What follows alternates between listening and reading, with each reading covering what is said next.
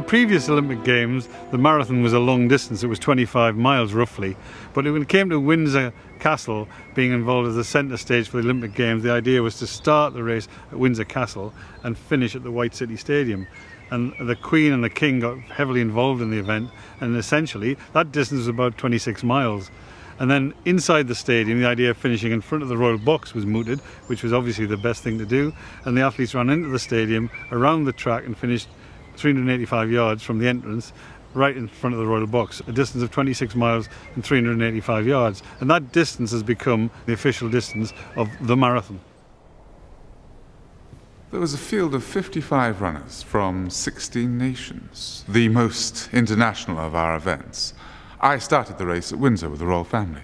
The event was so much anticipated because there'd been trials and tribulations and warfare, diplomatic incidents, battles between the Americans and the British. The Irish-American influence had been exerting itself hugely amongst the American side of things.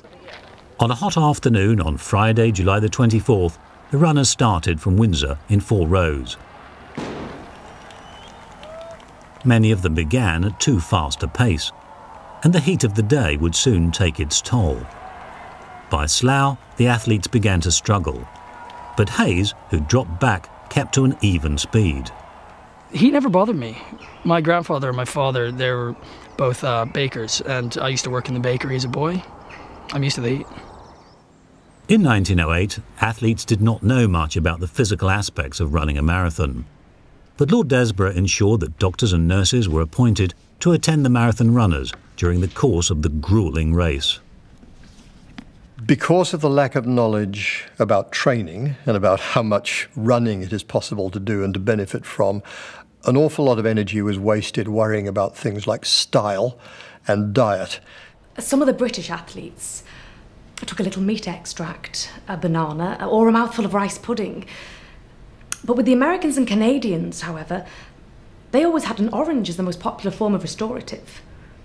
Most agreed, however, upon the value of a wet sponge passed over the head and at intervals during the race. Before starting, I had a light lunch consisting of 2 ounces of beef, 2 slices of toast, and a sup of tea. During the race, I merely bathed my face in Florida water and I gargled my mouth with some brandy. But Durando's pre-race meal was a steak and a coffee. To assist them in the case of an emergency, all runners were provided with 2 attendants on bicycles, some of whom were Olympic competitors. Shoes were mostly in favour, but the Canadians did wear boots, as they claim it gives the ankle better support. This is Johnson, 4 miles, yes. Every 5 minutes, the name of the leader was telephoned directly to the stadium and made known by men bearing large boards giving information. I've always called that marathon the biggest sporting event in history because of the crowds. The crowds were 2 or 3 deep, most of the way along the course as far as we can tell from photographs of the time. So in spectator terms, if there were that many thousands of people watching it, it was probably the biggest sporting event in history up to that date. At first, the British team was clearly leading. Charles Hefferon followed close by. Pietri, maintaining a slow pace, was far behind them. By Uxbridge, some of the athletes who'd gone off at too fast a pace had either dropped out or slowed to a walk. There's lots of elements of the route that were based around English history and tradition. The most obvious was that they started it at Windsor Castle, a castle since the Norman Conquest and a home of the royal family in 1908. And then they ran it past Eton and Harrow, 2 of Britain's oldest and most prestigious public schools. By 17 miles, Canadian Tom Longboat was in second place, finding the heat unbearable soon after he was forced to stop. At 21 miles, only 3 runners were in contention: Durando Pietri, Johnny Hayes and Charles Hefferon. There were thousands and thousands of people on the route watching the event, and they were supporting anything that wasn't American. So when Charles Hefferon of South Africa, part of the empire in those days, was leading for a lot of the distance, he was 3 minutes clear at 20 miles, and the people in the stadium were getting the information that Hefferon was leading and that Durando Pietri from Italy was in second place. They realised then that the Americans weren't leading, weren't winning, they weren't going to win the race, and they sat in the stadium in anticipation. Heffron didn't arrive, he dropped out just before the stadium. The conditions of the race, the roads and the weather, etc., suited me exactly. I should have won the event, but 2 miles from home, however, I accepted a draft of champagne. It was this mistake that cost me the race. Pietri and Hayes were now in the lead. I ran my own race throughout, covering in almost mechanical fashion the first 5 or 6 miles at a rate of 6 minutes per mile. After that, I ran as hard as I could to the finish. 10 miles from home, I was 10 minutes behind the leader, and from then on, I just went through the field.